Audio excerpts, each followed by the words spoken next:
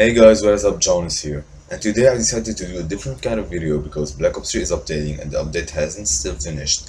So I decided to do a small tutorial on how to get your PS4 NAT type open, which helps you a lot in gaming. So we're gonna divide this video into three parts. The first part is going to be the CMD or the default gateway. All you have to do is go into your PC, open CMD, which is command prompt, and then you're gonna type in ipconfig, which stands for IP configuration. And from the long list that they're going to give you, you're going to go into the wireless section and you're gonna note down your default gateway and your subnet mask. So now we're gonna move on to the next part, which is your PS4.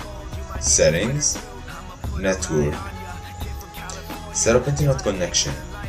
LAN cable, your PS4 must be plugged with the LAN cable and then set customs.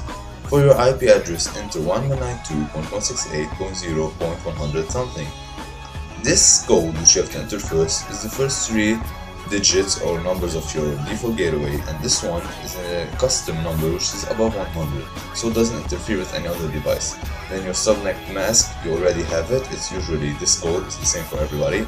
And then for your default gateway, you also have it from the CMD, and then for your primary DNS, it's either your default gateway or you can use Google's, which primarily ends with 8 and secondary ends with 4.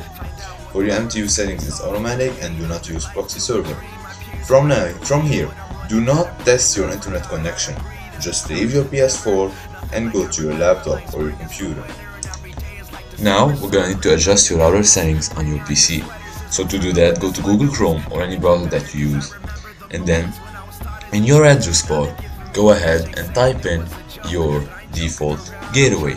Mine is 192.168.0.1, and then they're gonna ask you for an admin, a username, and a password.